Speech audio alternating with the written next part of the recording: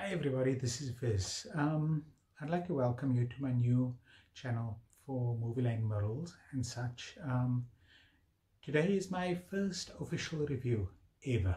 I've never done a review before, so please be easy on me. I'm going to be reviewing a very interesting model by Nice and Models, sold by Monster Room on eBay. It is the Klingon D7 1350 scale. It's a resin kit and it is really beautiful. I think you will enjoy it, and hopefully I could share my ideas also about what I think, how it should be made, and any improvements that might be made would be useful too. First of all, I'd like to thank a few people for their help today. First of all, my friend Jean Davis, who runs a lot of Facebook pages on the Klingon Katinga, on the 1350 TOS, all building model, all about building models, all about people's passion for it and bringing it together. And he has been a great inspiration for me for actually building models and starting this as a hobby. The other people I would like to thank is Chuck Brooks and Cameron Randall Lewis Jr., who runs the company Cameron's Decals and such. That's it.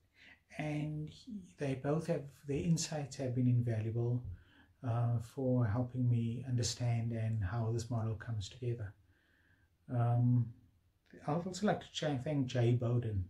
Jay Bowden is actually the person from Monster Room who actually sells the models and has actually been answering a lot of questions for me and has actually been invaluable in his help. I happen to be unique that I actually have both versions, both the clear and opaque versions of the parts that is available from Monster Room. And I think a review of this would be a good way to start with everything. I would also like to share my ideas about how I think the model should be built, which version I like to build. I'll be using different kits like the Katinga 1350 scale from Polar Lights to compare, and also a 1000 D7 kit from Polar Lights, which I would also like to show you for size comparison. Although the 1350 scale ships nowadays is becoming sort of a norm and very popular, it's still nice to be able to see how big they are. So let's face it, it's nothing like a big in-scale model. But I hope you enjoy, and I'll be back in a few minutes. Thank you. Okay everybody, I'm back, and I would firstly like to explain how and what version of the model I would like to get. Now, there are differences of opinion in this model, as there is with almost everyone out there. First of all, I like the version in this book. It might not be exactly with this book, and as far as I'm concerned, if it looks cool and it's not too far out of canon, I'm fine with it. The book is the Klingon Fleet. It's called it's by Star Trek Shipyards, and it's one of many books out there. This one personally is released by Eagle Moss Hero Collector, and it's got some real lovely pictures in it. But let's go straight to the D7 class battle cruiser. What a beautiful ship. First of all, why do I like this version? One, if you look really closely over here, I do like the fact that it's got some panel lines on it. Now, the lighting is quite well established in there. I like those grills. On the next page, particularly this picture here, I like the way it's lit here and there and there. Okay, And if you go here to the next picture, you can see the disruptor cannons coming from there, and I would love to have that on my model. I love that picture. That's it exploding, and that is by the K9 from The Trouble with Tribbles. Now when you go to the next page, let's just see an outline. Now one thing that caught my eye here was this, just there, the redness there. That looks awesome. And there's a shuttle bay. Now I will discuss the shuttle bay a bit further later on when I come to the model.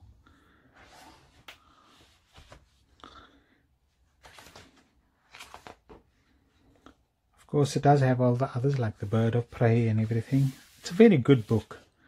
I don't know how accurate it is, but you know, we can spend all day arguing about things like that all week, all month, and we won't get anywhere. At the end, you build the ship like you want to, and how you love it, and the way you see it. For instance, I have been told, just over there, there's writing on it. Over there, there's writing. A little bit of writing over here. There's a Klingon symbol there. But I have been told that there has been no writing on the original D7. Fine, you know.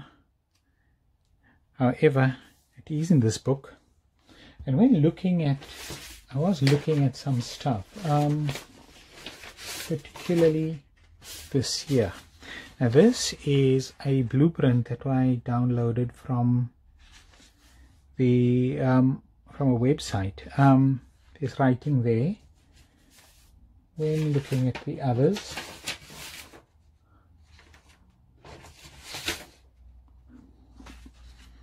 over there, over there, there.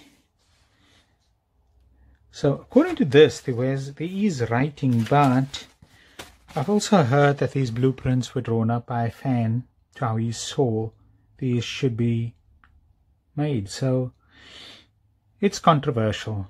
At the end, do you want the writing on or not? I think it's up to you, and I think I do like the writing, and I might go that way. So yes, I also like the paint scheme on here. Although there's no raised panel lines, there's still sort of little panels on them. I do like that. But let's go on with the model. First of all, the bottom wing. Size. So what have we got size-wise? When compared to a 1:1000 model. This is the polar lights one. Yeah, it dwarfs it. Sorry, out of camera there. It dwarfs it. It's far bigger. The model is very smooth. A few bumps here and there, but nothing major. Otherwise, a really good casting. Relatively, I can see no bubbles on this thing.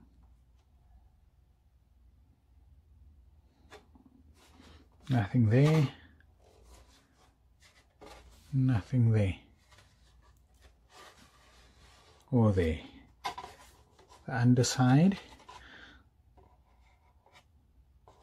Beautifully cast.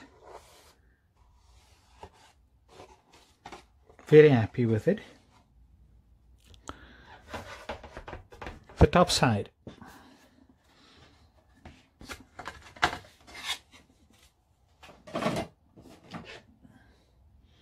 Now that also beautifully cast. There is a bit of roughness just here and there, which, oh, but that is the inside. Let's look at here, a bit of roughness just here, which can be easily sanded away. but otherwise pretty good. The edges are a bit rough here. No bubbles that I can see.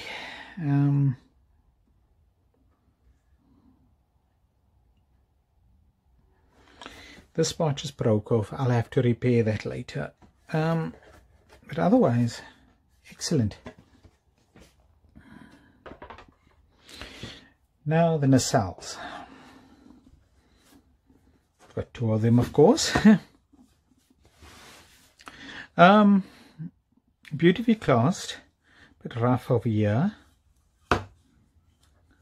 Otherwise, the detail is fantastic.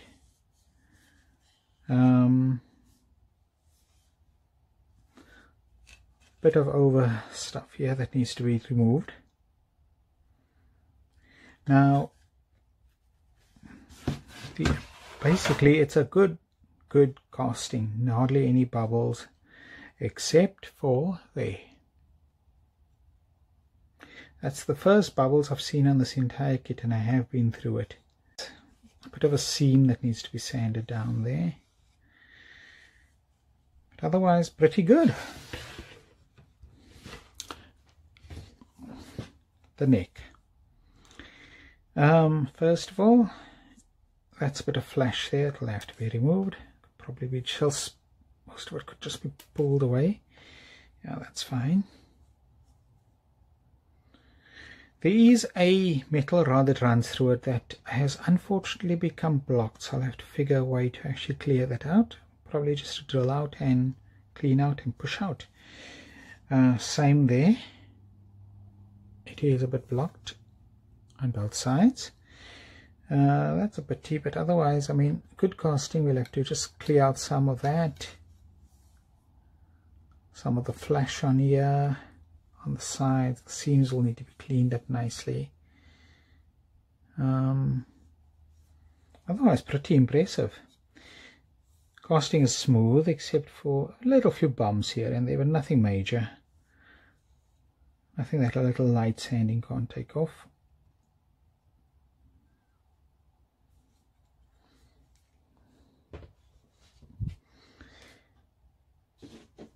The end caps to the nacelles.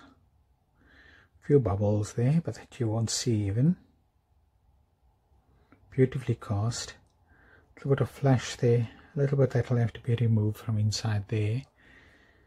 There. A little bit to be removed. A little bit to be removed over here. Same here. There's a big stonking piece in there which needs to be removed. There also. There.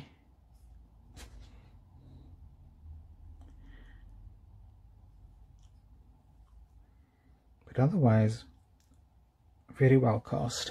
A few other things were these. Nicely cast, a little bit of seam which needs to be cleaned off. Beautifully crisp casting. A little bit of seam over here.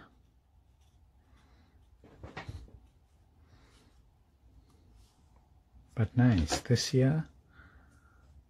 Bit of seam work needs to be done. Otherwise, nice crisp casting.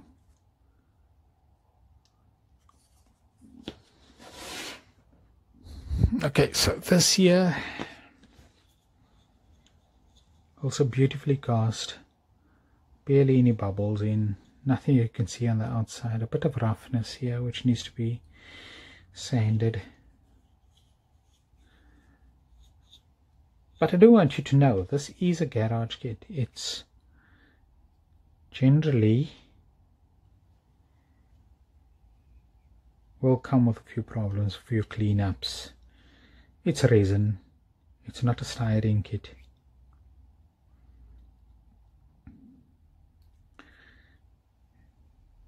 And with it being bubble free is very nice.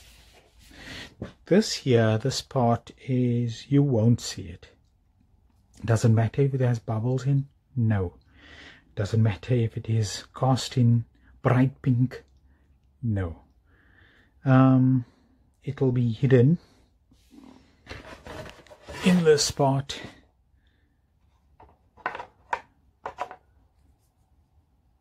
like that, and we'll cover that nicely. That'll be covered and you won't see it. So it doesn't matter too much for this part. A few other parts. This is the bit that goes into the torpedo at the front. It's the detail parts for that. Of course, there is 2 each. 1, 2, 1, 2. And you just have to remove it very carefully and place it in there. And I will be going through that when I go through the torpedo. The next lot is theirs. There's 2 parts. It's also really beautifully cast, nice detail. This fits at the bottom of the nacelles just there. Of course, it'll probably have to be finessed to really fit really well.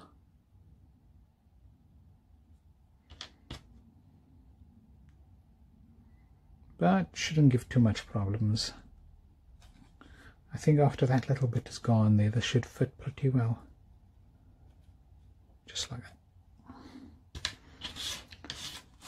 So let's look at the parts that you can get, which is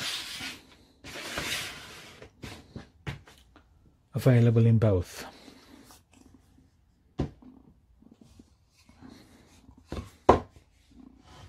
Clear and opaque. Okay, first of all, is it bubble free? Now this is something they did say in the, when they say on eBay, virtually bubble free. Yeah, very, very good. And if you look at it like that, I mean, I can't see a bubble in there.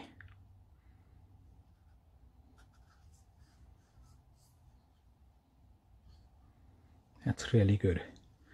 Now, if you look inside very carefully, you'll see a little ring. That is to be able to take that part there.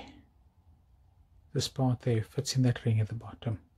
If you look at the bottom there, you'll see a little recess. That recess takes the square bit just over here. Fits right into there. Okay, this I'll put one side now, but otherwise clear casting, smooth, really nice. We'll have to put a hole through there to be able to pass through any light, which should fit something like that. Of course, there's a lot of flash in there which needs to be removed to make it fit properly.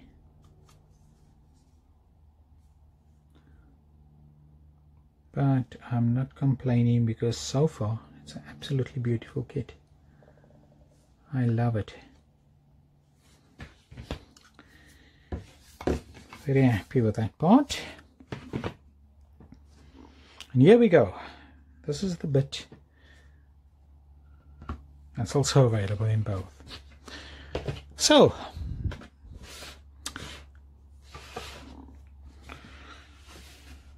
on top there is the shuttle bay, the impulse deck. Now, with the Katinga, you can actually get a shuttle bay to fit in there.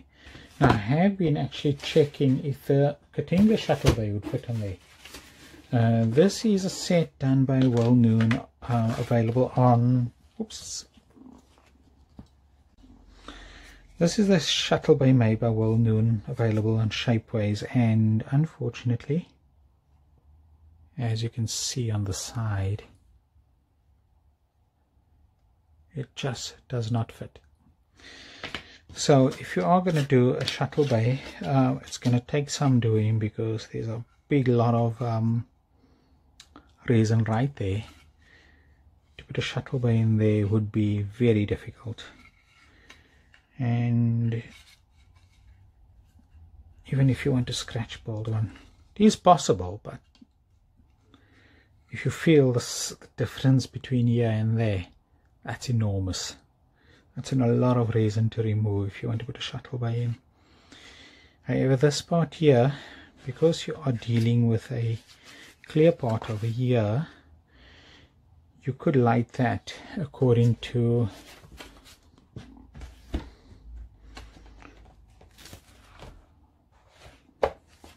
this.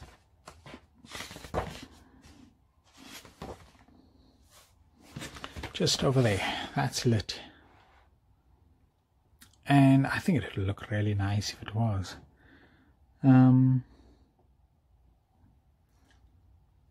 So yes, I probably would want to.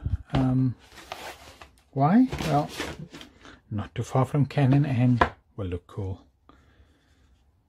A few things that we have here. This here.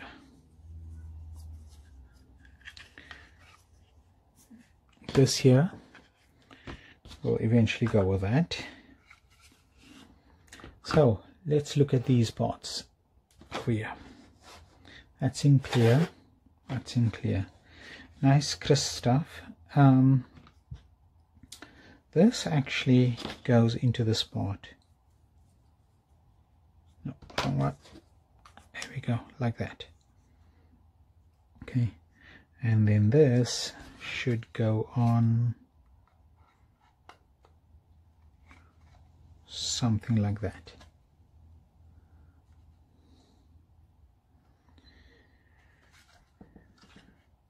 And that should look quite cool when it's done. The lowels should line up.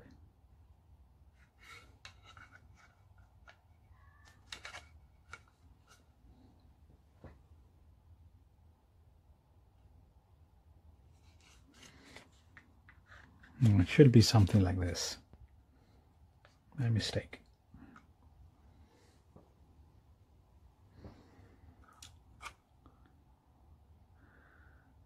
And yes, I've seen no evidence of this needing to be lit up, but I will be looking into that. This here will definitely need to be lit, and this I would definitely like to light. The last bit available in is of course the Cobra head, also beautifully cast, bobble free that I could find. A few little notches just here and there, but nothing major. Would sand down well, and it'd look amazing when it's painted up.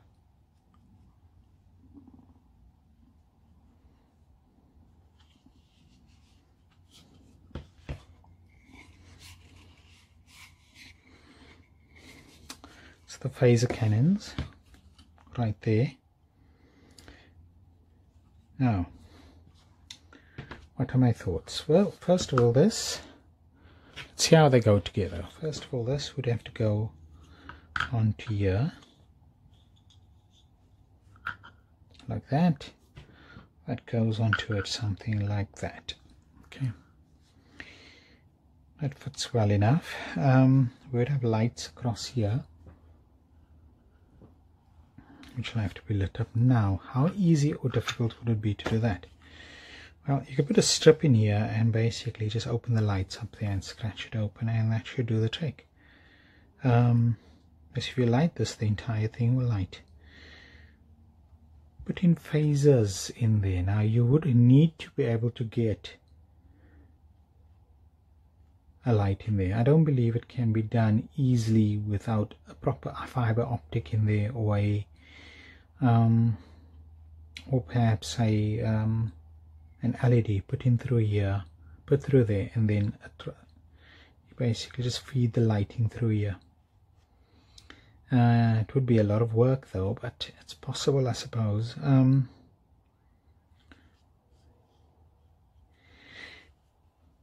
So I would personally like to light those, even though nothing shows in the book. I think it would look nice.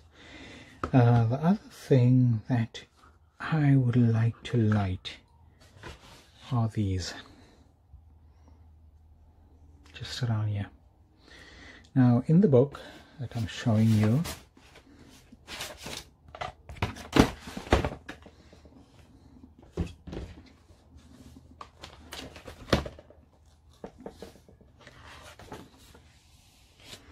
just there. That should come from there. Now, it seems like just over here there should be a light which can shine out and form the disruptor cannons. However, putting it in here will take something.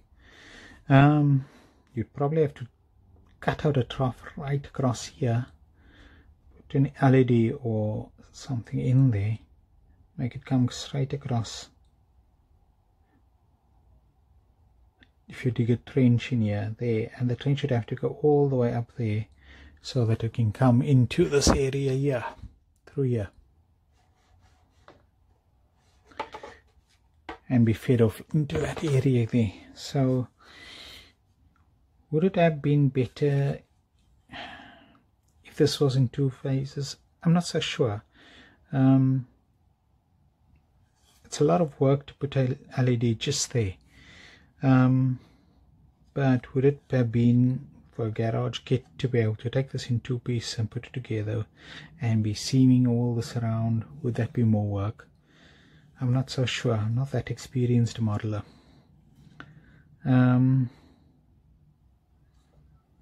So yes, I mean, personally I would like to put something there to show off the disruptor weapons. Otherwise, I mean, every model comes with its challenges, and if there are any challenges, we'd probably make them up or find some. Now, what have I not gone through? First of all, I'd like to show you some of the size comparisons of the Ktinga.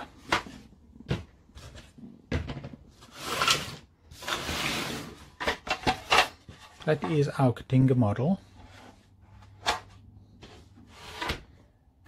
and it appears D7 is slightly bigger. Amazing. When you look at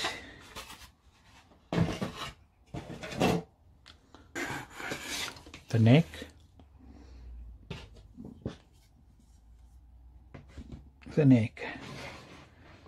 and that at the end, also slightly bigger.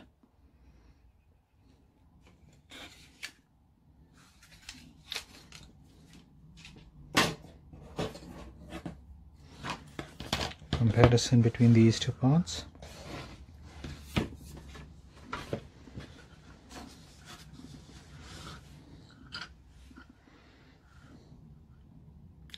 Very, very, very different.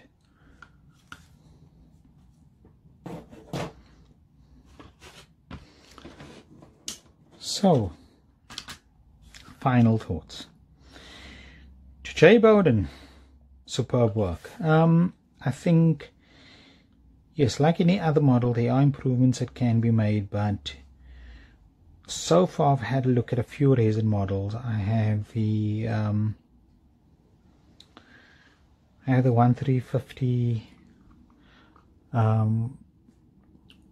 Reliant by John Day, and that's also a pretty good model, and I'll review that later. I've also had a look at Don Shoko's 1:1000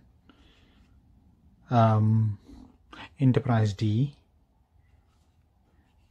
I've also got the fantastic plastic 1:350 SS Botany Bay. All good models. Value for money. I think I've paid up to £4,400 for a model like this. And yes, expensive, yes, but garage kits are generally more. The uniqueness of it is this one is really well cast, and the customer service is fantastic. I have to say, it didn't take long for Jay to reply to me. I've almost got him on speed dial now. He's so fantastic. And I think it will make a perfect companion to a 1:350 TOS or the 1:350 Ktinga. It's just beautiful. And would I recommend it? Yes. Would I buy it again? Oh, hell yes. I'd buy more than one if I had the money. And should I think round 2 should actually consider doing their own version of it? My goodness, yes, no doubt. What I would like to see is a 1350 Kronos. Now that would be a beauty.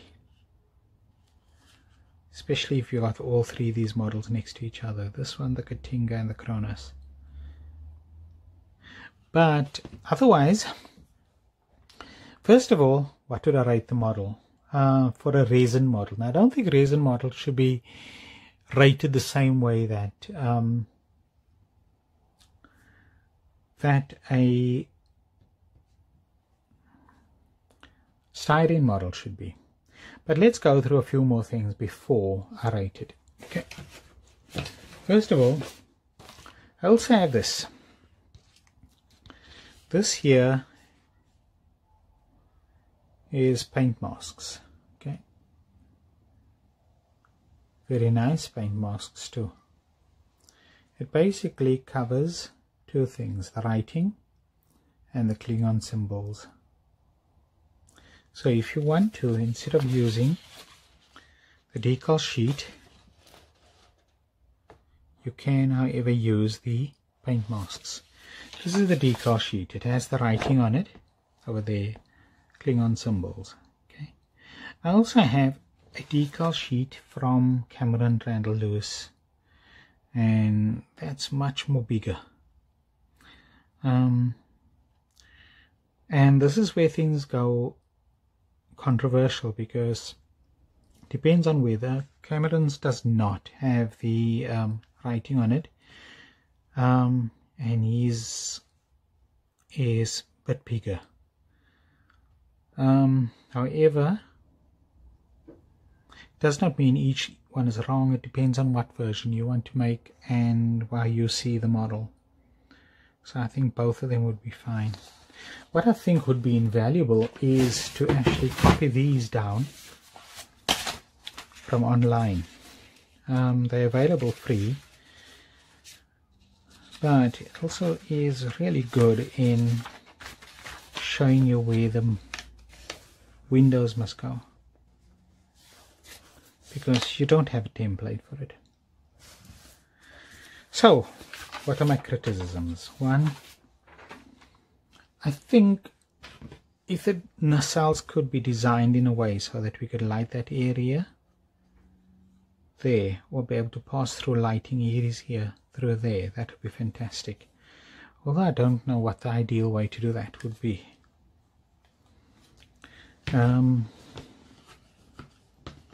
Another improvement I would probably suggest is on here. In case somebody actually wants to put a shuttle bay, if I actually make this part a bit thinner so that it goes down, and that can be easier lit. And in case someone wants to scratch build a shuttle bay, they can put it in there then. But otherwise it will be very, very difficult. That's the 2 criticisms I have. The third is, I do wish they had an instruction booklet.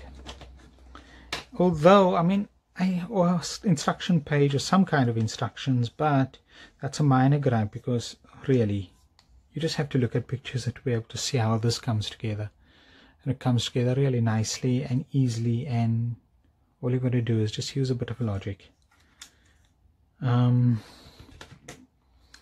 So the model itself, casting, I would say I would give it about an 8 to 9.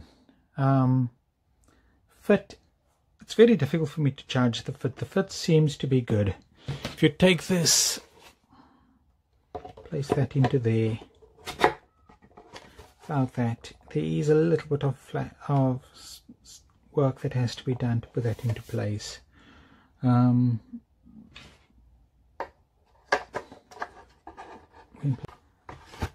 However, he's a little bit there, but that might be just that there is more flash that needs to be removed.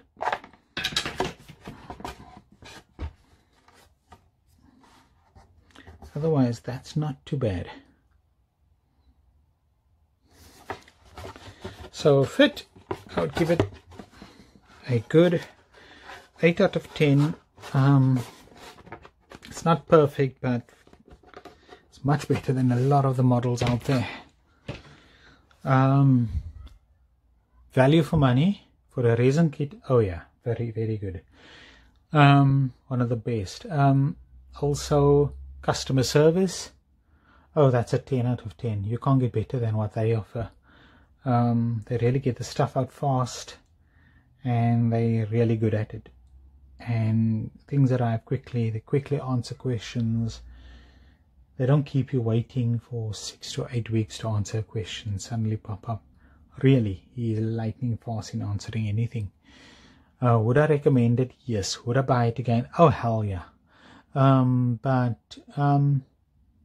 To anybody who wants to buy this kit, I would highly recommend it, and it is definitely on my to-do list. I'm not going to be building this kit right now. I've got a lot on my plate. I'm doing a full Katinga set, 3 models onto a very large background, and I'm doing 3 models for the Deep Space Nine set. So that I will talk about more later. But yeah, thank you for watching my video. I hope you enjoyed it, and hope you find it entertaining. If anything, I would like it to be informative, and if there's any questions that I can answer, I will try. But you can, I do want to tell you, I am not Chuck Brooks, I am not Cameron Randall Lewis Sr., I am not I'm not Boyd Compton or Simon Merckx. I am very new at this, and I will answer any questions that you want, but if I can't, I will try to find out the answers. Thank you very much, and thank you for watching. Hi, sorry, just back again for a quick epilogue. For those of you that wants to know the cost of the model, it is available on eBay from Monster Room. The cost is $250 plus £44.78 postage in the USA. If you want to buy it from any other country, you will probably have to pay more for postage, and this does not include the clear parts. The clear parts you would have to pay extra for, and would have to inform them that you want it when you actually order it, and they would give you a cost for it. Otherwise, good luck with everything. Thank you.